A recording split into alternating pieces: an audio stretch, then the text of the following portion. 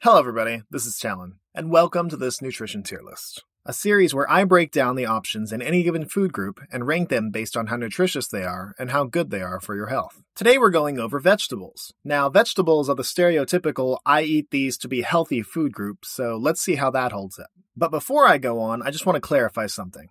Not everything on this list is going to fit the botanical definition of a vegetable. Quite a few of the items on this list are technically fruits, the flowering part of the plant that contains the seeds. But if you go take a look at the fruit video, it's already really long. So I'm going to be taking the most vegetable-y fruits, the ones that are culinarily considered vegetables, and ranking them here. Now, vegetables as a whole seem to fit a little bit of a pattern. They're typically mainly made up of just water, they typically don't contribute much calorically, and they typically provide a wide array of vitamins, minerals, and plant compounds that are tougher to find in other food groups. Speaking of vitamins and minerals, if you're unfamiliar with any of the ones I go over today, I have a video going over all of them that I'll link right here. Anyway, vegetables stay pretty strict to this criteria, so ranking them can be kind of a challenge. Looking at the tiers for this video, we're going to be comparing the nutritional content and benefits of each vegetable against any shortcomings or health concerns that they may have. As for how to interpret this chart, the B tier would be what I would consider to be your average, healthy, and generally safe vegetables. The top tier will be reserved for basically superfoods, vegetables that are the very best at what they have to offer. But rest assured that anything that I rank above the F tier is still worth including in your meal plan. It just may be comparatively nutritionally lacking or have side effects that you might want to keep an eye on. Keep in mind that these lists are ranked independently of each other, so a C-tier vegetable probably won't equate to a C-tier meat or a C-tier fruit. All numerical nutritional information in this video and across this series will be based on 100 grams of the individual food for the sake of consistency and ease of comparison. In this video, I'll be marking whether the numbers are based on the vegetable being raw or cooked, depending on how it's more commonly eaten. But I will mention any notable differences between the two if they can be consumed either way. Before we start, go ahead and leave down in the comments what's your go-to vegetable and where do you think it's going to land. And one last thing, if you enjoy these tier lists, or at the very least find them helpful, I encourage you to subscribe because there's plenty more on the way. And with all that being said, I hope you're ready to just veg out and absorb because it's time to get into the vegetables.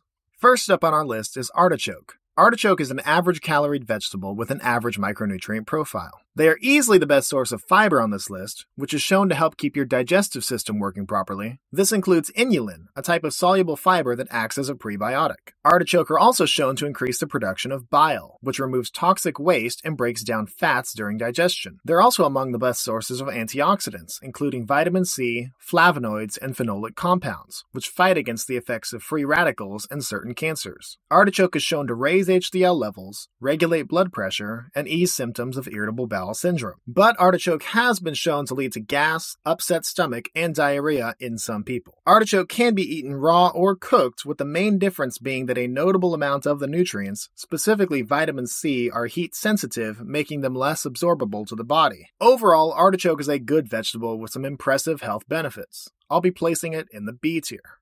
Arugula is a lower-caloried vegetable with an above-average micronutrient concentration. It's a great source of vitamin K, which is used for blood clotting and bone building, and a good source of beta-carotene, lutein, zeaxanthin, vitamin C, calcium, and magnesium. Arugula also contains glucosinolates, bitter substances that are shown to combat inflammation and have antimicrobial properties. Arugula is probably not one of the vegetables you're going to be building your meal plan around, but it will definitely treat you well. I'll be placing it in the A tier. Asparagus is a low-caloried vegetable with a pretty impressive micronutrient profile. It's notably the best source of folate on this list, which helps form red blood cells, DNA, and RNA. Asparagus is a solid source of antioxidants, vitamin C, vitamin E, and flavonoids, especially quercetin and camphorol, which are shown to lower blood pressure and have anti-inflammatory and antiviral properties. Asparagus also contains protodiacin, which is shown to restore vitality, libido, and reduce the negative effects of stress. It's also shown to support ovarian health. Asparagus are also a natural diuretic, meaning they can help flush excess fluid and salt from the body. Asparagus can be eaten raw, but cooking it makes it easier to digest. Overall, asparagus is a very healthy vegetable with several unique benefits that can go a long way for certain individuals. I'll be placing them in the A tier. Beetroot is a lower-calorie vegetable with a less-than-average micronutrient concentration. Beets are notably the highest in sugars on this list, about 8 grams per 100 grams, but it's not like this is the same as getting 8 grams of sugar from a cookie. Beets are high in nitrates, which have been shown to improve cardiovascular and cognitive function, Similarly, consumption of beets have been linked with increased VO2 output and is shown to aid in post-workout recovery. Beets also contain betaine, a substance involved in liver function and cellular reproduction. They're also shown to support brain and digestive health. Beets do have a couple potential issues, though. They're higher in oxalates, an antioxidant that interferes with calcium absorption, and they also contain fructans, which may give people with IBS issues. However, cooking beets has been shown to somewhat help with this at the cost of minimal nutritional loss. Beetroot is a great vegetable where the poor macro and micro profile is more than made up for by its other unique compounds. They're going to go in the A tier. Red bell pepper is a lower-caloried food with a few standout micronutrients. They have a very high concentration of vitamin C, a powerful antioxidant that protects against the effects of free radicals. But it's not the only one at work. Bell peppers also contain beta-carotene, which the body converts into vitamin A, which is mainly used in the health and preservation of your eyes. Bell peppers also contain capsanthin and quercetin. They're also a natural diuretic. Now, bell peppers are considered a nightshade, with some research showing that it may be best for people with certain inflammatory and autoimmune diseases to limit their consumption. Bell peppers can be eaten raw or cooked, but are more nutritious raw due to many of its nutrients being heat sensitive. Overall, bell peppers are just an antioxidant bomb, and they've earned themselves an A-tier placement. Bok choy is an extremely low-calorie vegetable with a slightly above-average micronutrient profile. It's a good source of vitamin C, vitamin K, and beta-carotene, which gets converted into vitamin A. Like most cruciferous vegetables, bok choy is a good source of sulforaphane, which activates antioxidants and anti-inflammatory effects. Bok choy is shown to promote heart health and have anti-cancer properties. Now, raw bok choy has been shown to potentially hinder thyroid function, particularly in those with pre-existing issues. However, raw bok choy is a bit more nutritionally dense. Bok choy is a fine vegetable delivering exactly what you'd expect from a leafy green. I'll be placing it in the B tier. Broccoli is a lower-caloried vegetable with an above-average micronutrient profile. It's a great source of vitamin K and vitamin C, and a good source of lutein and zeaxanthin, antioxidants that preserve eye health. It also contains the antioxidants quercetin, which is mainly known for managing blood pressure levels, and camphorol, which protects against inflammation and chronic diseases. Broccoli also provides glucosinolates, namely sulforaphane, as well as indole-3-carbinol, a nutrient unique to cruciferous vegetables shown to stimulate detoxifying enzymes in the gut and liver. Broccoli is also one of the best sources of choline, which plays an important role in brain and memory development. Now, broccoli has been shown to potentially cause thyroid issues, especially in those with pre-existing conditions. However, cooking has been shown to reduce these effects. Cooked broccoli does contain per gram more vitamin K and carotenoids at the cost of some vitamin C. Overall, broccoli is an incredibly nutritious vegetable and will be taking the first spot in our top tier. Brussels sprouts are disgusting, and they'll be going straight to the F tier. Fortunately for them, this list is based on nutritional value and not taste. Brussels sprouts are actually a lower-calorie vegetable with an impressive microprofile. Brussels sprouts uniquely contain a solid amount of omega-3 fatty acids, albeit in the form of ALAs, which are less useful than the kind you find in animal sources. They also contain many of the other plant compounds you'd expect to find in cruciferous vegetables, including quercetin, camphorol, sulforaphane, indole-3-carbinol, and choline. And like most cruciferous vegetables, they have potential to cause issues for people with pre-existing thyroid conditions. Raw Brussels sprouts are generally more nutrient-dense, but not by that much. As much as it pains me to say it, Brussels sprouts are actually really good, and I'll be placing them in the A tier with an argument for a top-tier placement. Green cabbage is a lower-caloried vegetable with a solid micronutrient content. It's a good source of vitamin K and vitamin C, and shares many of the same compounds as most cruciferous vegetables: quercetin, camphorol, glucosinolates, and I3C. Cabbage is also shown to improve heart health and digestive health. As usual for cruciferous vegetables, there is always potential to make thyroid issues worse, and cabbage has a bit of a trade-off nutritionally when comparing it raw versus cooked. Overall, cabbage is a fine vegetable that will generally do the body good. I'm going to place it in the B tier. Carrots are a lower-caloried vegetable with a lopsided micronutrient profile. They are easily the best source of carotenoids on this list. I mean, where do you think the word carotenoid comes from? Anyway, it contains the most alpha-carotene and beta-carotene together, which the body converts into vitamin A, which prevents the oxidation caused by free radicals and contributes to the preservation of your eyes. Carrots are also shown to reduce the risk of several types of cancer and manage blood pressure levels. They may cause pollen-related allergies, but other than that, carrots are generally very safe. Carrots are shown to be generally more nutritious and easier to digest when cooked, but they are just fine raw as well. In the end, carrots are the very best at what they do, and I feel they've earned a spot in the top tier. Cauliflower is a lower-calorie vegetable with an average micronutrient content. It's the best source of choline on this list, which is mainly used in brain and memory development. Cauliflower is a good source of antioxidants including vitamin C and sulforaphane, and contains I3C like the other cruciferous vegetables. Also like other cruciferous vegetables, it may give problems to people with pre-existing thyroid issues. Raw and cooked cauliflower have a few trade-offs that are pretty balanced, and cauliflower is a solid vegetable not likely to do you wrong. It's going to go in the B tier. Celery is one of the lowest calorie vegetables on this list with a subpar micronutrient profile. It's a good source of antioxidants, including vitamin C, beta-carotene, and some flavonoids. Celery is shown to reduce inflammation and promote digestive health, and celery does have a diuretic effect, ridding the body of excess fluids and such. From a nutritional perspective, celery is somewhat lackluster. It's kind of designed to be a weight loss snack and excels at being such, but it's going to go in the C tier on our list. Mature red chili peppers are a lower-calorie food with a more impressive micronutrient profile. It's one of the best sources of vitamin C on this list, a powerful antioxidant that combats the damage caused by free radicals, and vitamin B6, which is important for keeping healthy nervous and immune systems. Mature chili peppers are among the best foods in regards to antioxidants. Alongside vitamin C, the most prominent is capsaicin, a strong anti-inflammatory shown to promote heart health that also gives chili peppers their signature spicy flavor. They also contain lutein, sinapic acid, and ferulic acid, all of which have their own antioxidant benefits. Chili peppers are also shown to boost metabolism. Now, chili peppers are a nightshade, which people with certain conditions should limit their intake of. And chili peppers are more nutritious raw, as this helps preserve a lot of its nutrient content, especially vitamin C. If bell peppers were an antioxidant bomb, then chili peppers are an antioxidant nuke. They've 100% earned themselves a spot in the top tier. Collard greens are a lower-calorie vegetable with one of the most impressive micronutrient profiles on this list. They're among the best sources on this list of vitamin K, which is needed for blood clotting and bone building, manganese, which helps the formation of bones, connective tissue, and certain hormones, calcium, which maintains healthy bones and teeth, and beta-carotene, lutein, and zeaxanthin. Collards also contain the beneficial compounds that most cruciferous vegetables contain, notably sulforaphane and I3C. And as usual for cruciferous vegetables, be aware of any thyroid problems they could inflame. As for cooking collards, there does seem to be a bit of a trade-off, as raw collards have more vitamin C, while cooked collards offer more in the form of carotenoids. Collard greens are one of the most nutritious options and will land comfortably in the top tier.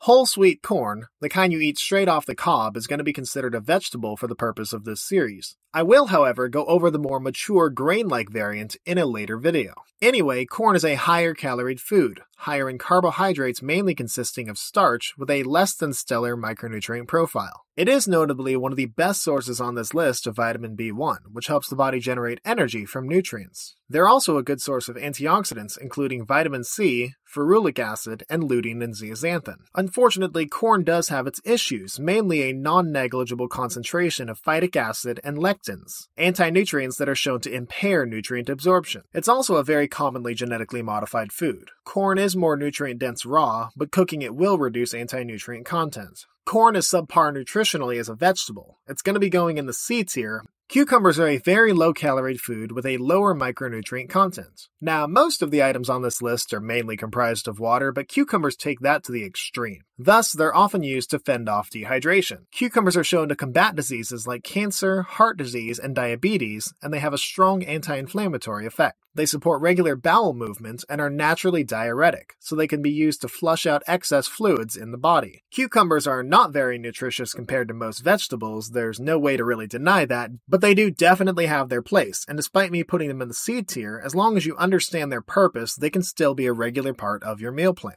Eggplant is a lower-calorie food with the lowest overall micronutrient concentration per gram on this list. Eggplants are very rich in anthocyanins, particularly nosunin, an antioxidant known for protecting brain cell membranes. They're also shown to regulate blood sugar levels and be beneficial for heart health. Eggplants do have a few notable potential downsides. They are nightshades, meaning people with certain inflammatory or autoimmune diseases should be wary. They also contain a few anti-nutrients, tannins, oxalates, phytic acid, typically not enough on their own to cause any serious problems, but still something to be aware of. Cooking eggplant does reduce anti-nutrient concentration. Overall, eggplant is far from the worst thing you could eat, but compared to pretty much everything else on this list, it's quite unimpressive nutritionally. I'm going to put it in the D tier.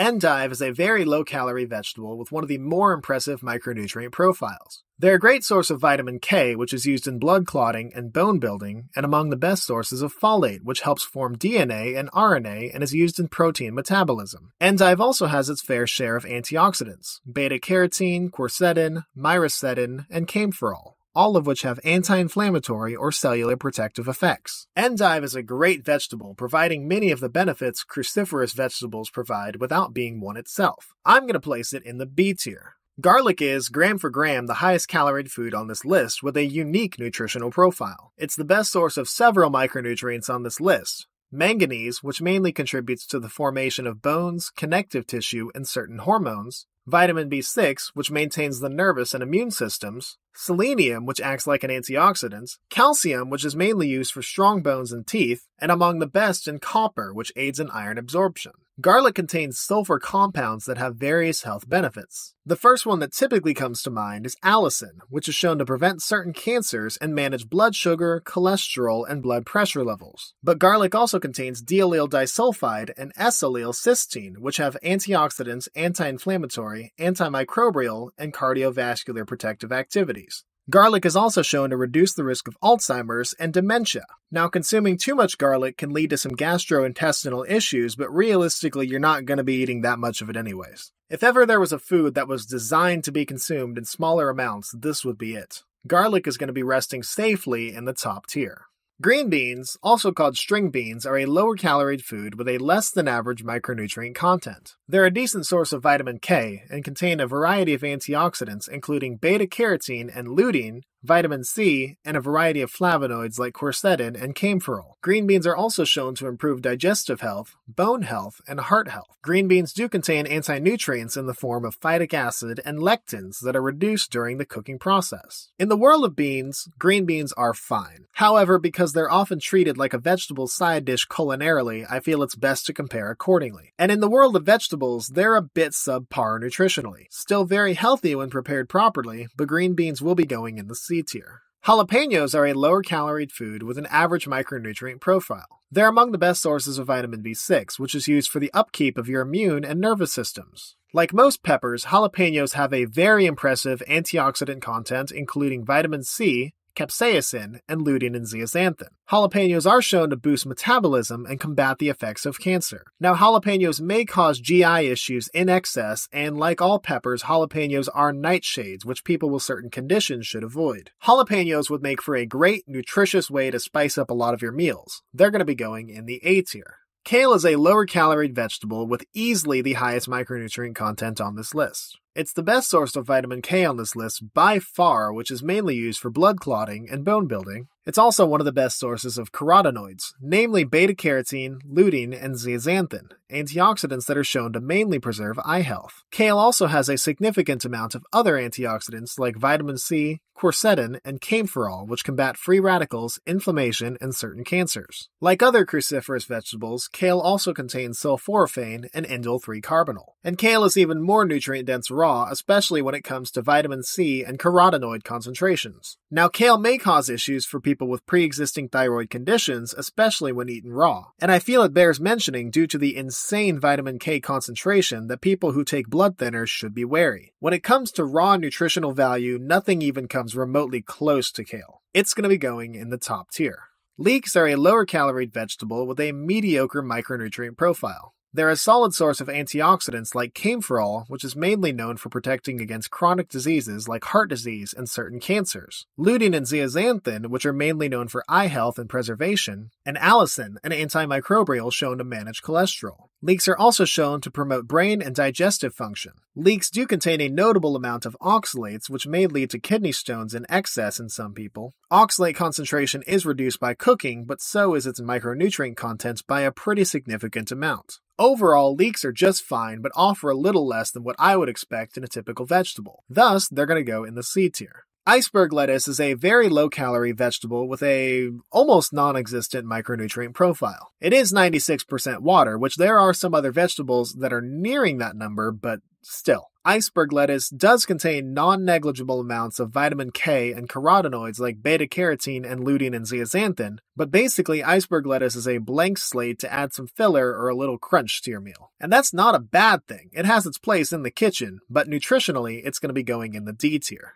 Okay, now this is how you do lettuce. Romaine lettuce is another incredibly low-calorie vegetable, except this one has one of the most impressive micronutrient profiles on this list. It's a great source of carotenoids, beta-carotene and lutein mainly, which are shown to preserve eye health. Also in the antioxidant department is vitamin C and various flavonoids and tocopherols, which combat the effects of free radicals. Romaine is also one of the best on this list of folate, which helps form DNA and RNA. One of the best leafy green vegetables, romaine lettuce is going in the A tier. Mustard greens are another lower-calorie leafy vegetable with an even higher micro content. Mustard greens are an amazing source of vitamin K needed for blood clotting and bone building, and carotenoids like beta-carotene, lutein, and zeaxanthin. They're also a solid source of vitamin C, and like other cruciferous vegetables, they contain sulforaphane and I3C. Similar to other cruciferous vegetables, mustard greens may cause issues for people with pre-existing thyroid conditions, and mustard greens may have the biggest nutrient drop-off when cooked on this list. But they're still a fantastically nutritious option and will be joining the top tier.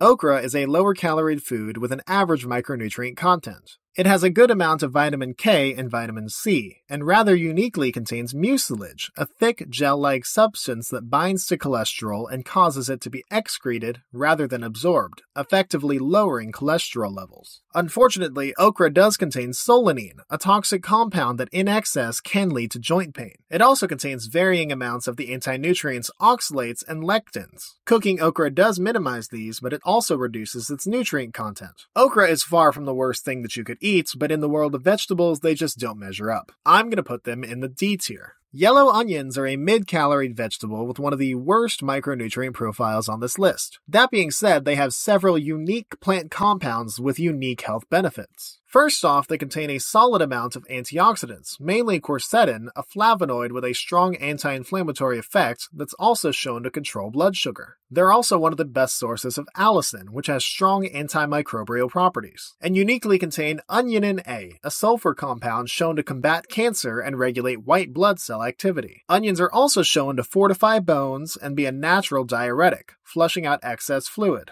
Onions may aggravate irritable bowel syndrome and are typically better raw to get the most out of their sulfur compounds. For many foods, you have to look past macros and micros to see their true value, and onions are like the poster child of that concept. They're going to be going in the A tier. Parsnip is a higher-calorie vegetable with a less-than-average micronutrient content. They're a decent source of vitamin C and other antioxidants like quercetin, camphorol, and apigenin, which enhance immunity and protect against infections. Parsnips are one of the better sources of fiber on this list, which helps move food through your GI tract. They're also shown to overall support heart health. Parsnips are more nutritious raw, especially in regards to vitamin K and manganese. A solid vegetable, but nothing spectacular, parsnips are going in the B tier. Peas are one of the higher-calorie foods on this list with a solid micronutrient profile. They're one of the better plant protein sources, containing over 5 grams per 100 grams, and also one of the highest in sugar, at about 6 grams per 100 grams. They're the best source of vitamin B1 on this list, which helps the body generate energy from nutrients. Peas are also one of the best sources of fiber on this list, which aids the digestive process. Peas do contain a fair amount of antioxidants, including vitamin C, lutein,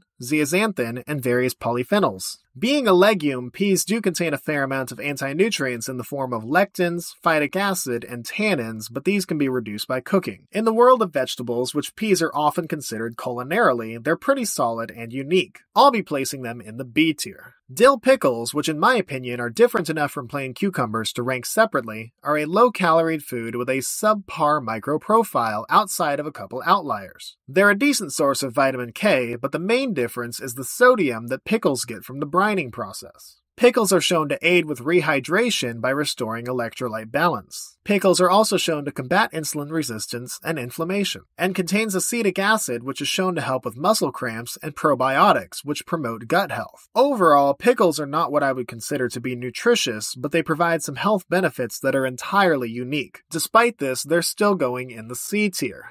Potatoes are a higher-calorie vegetable with a lower-than-average micronutrient profile. The main selling point for potatoes is that they're a very good starchy carbohydrate. and contains something called resistant starch, which is good for gut bacteria and regulating blood sugar. Potatoes contain a few noteworthy antioxidants, vitamin C, catechin, and chlorogenic acid, which also regulates blood sugar. Because of all this, potatoes are really good for boosting insulin sensitivity. They're also shown to improve digestive health and aid in muscle and nerve system function. Potatoes are a nightshade, which research has shown people with certain inflammatory or autoimmune diseases should generally avoid, and potatoes are often prepared in not-so-healthy ways. But potatoes themselves in a more natural state are pretty innocent and pretty unique in the vegetable world. I'll be placing them in the B tier. Radishes are a really low-calorie vegetable with a less impressive micro content. They're a solid source of antioxidants, including vitamin C and phenolic compounds like catechin. Radishes are a natural antifungal and are shown to support healthy digestion, help the liver in the detoxification process, and help the kidneys flush out toxins. Another example of how looking past what you find in the food label changes everything,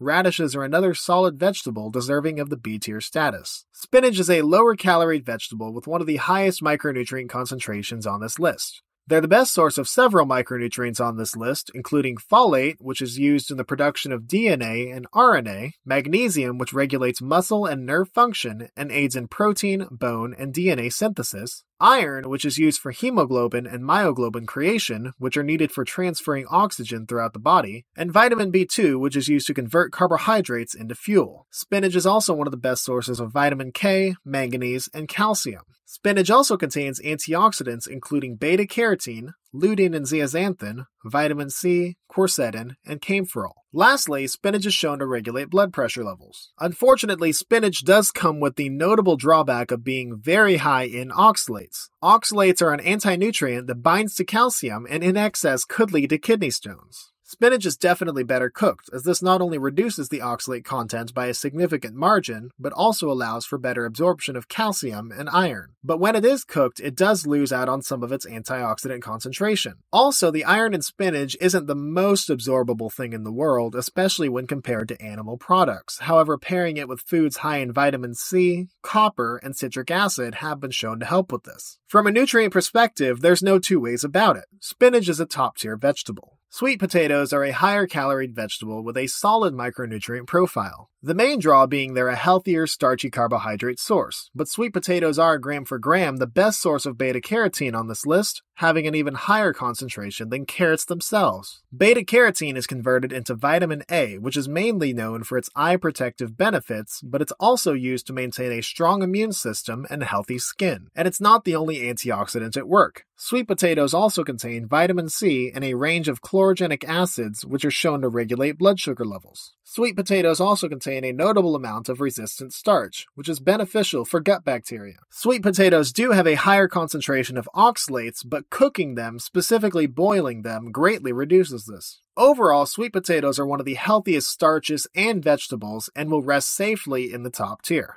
Turnips are a lower-caloried vegetable with a lower-than-average micronutrient concentration. They contain several antioxidants, including vitamin C, glucosinolates, and anthocyanins. Turnips are shown to have anti-cancer and antibacterial properties, and are shown to regulate blood sugar. Now, turnips are believed to interfere with the thyroid gland, particularly in those with pre-existing conditions, though there is conflicting evidence on this. Overall, turnips are a perfectly healthy vegetable, and if you like them, there's no reason not to eat them. But in the world of vegetables, there's nothing about them that really stands out, and I'll be placing them in the D tier. Water chestnut is one of the highest caloried foods on this list, with a unique set of micronutrients. They're the best source on this list of copper, which helps make red blood cells, keeps a healthy immune system, and aids in iron absorption, and potassium, whose main role is to maintain normal cellular fluid levels, as well as being one of the best sources of vitamin B2. Water chestnut contains antioxidants, catechin, and ferulic acid, which has very strong anti-cancer properties, and are shown to regulate blood pressure. Water chestnut is a unique food with a unique flavor and a unique set of nutrients. I'll be placing it in the B tier. Last on our list is watercress, a very low-calorie vegetable with an impressive micronutrient profile. Watercress is a great source of vitamin K, which is used for blood clotting and bone building. It also has one of the highest concentrations of antioxidants on this list: beta-carotene, lutein and zeaxanthin, vitamin C, and a variety of flavonoids. Watercress also contains sulforaphane and isothiocyanates, which have a strong anti-cancer effect. Similar to other cruciferous vegetables, watercress may cause issues for people with pre-existing thyroid conditions, but for everyone else, watercress is a phenomenal vegetable to spice up your salad and other dishes with, and will be rounding out this list in the A tier.